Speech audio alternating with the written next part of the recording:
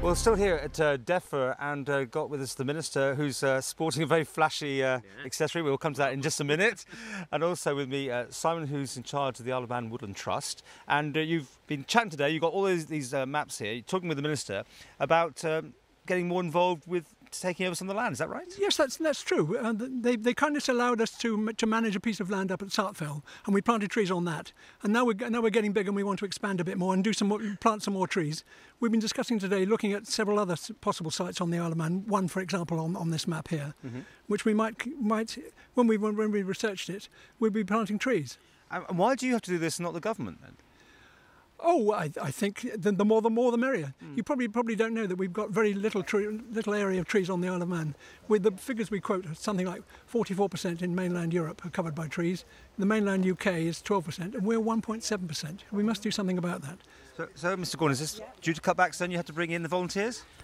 I think it's great that David Cameron talks about his big society. We've had this for several years in the Isle of Man, and it's really wonderful that the Isle of Man Woodland Trust has been so committed to planting trees in the island. I mean, we do have various tree planting schemes. We do engage in this process, but when you have volunteers coming to you asking, can they do what the department really wants to do anyway? It's obviously a win-win combination. It's a synergy or symbiosis, I guess. Yeah. I mean, I'm surprised at those figures. I thought the Isle of Man had lots of trees, but there you go. Oh, well, you want more? I guess if you look at a map, you can see large areas. Well, they're very agricultural, and over the years we've used them up for originally for fuel and that sort of thing. What's the cost of planting a tree? Well, it depends where we get the trees from.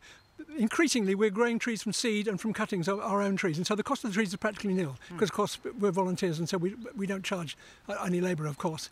We have to get tubes in, probably 20 pence, a bamboo 8 pence, and you put a tree on top.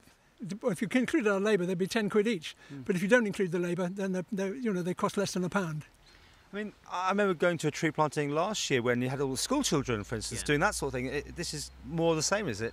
Yeah, I mean, it's the same principle. I mean, we are quite keen to plant trees. I mean, obviously amenity use is one thing, but also offsetting carbon emissions is another aspect to this. But the Isle of Man will look better with a few more trees around. And I was talking earlier about my days as a farm assistant farm manager at Craignash, where we were putting sod hedges in, and there was this tremendous boost in grass growth where the hedge sheltered the grass from the searing salt winds. The same can happen if you get some good shelter from trees. So there may be a lot of good that can come out of this. And before we finish, you better explain why you are flashing.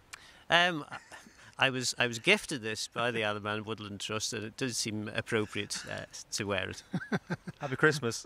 Same to you. Indeed.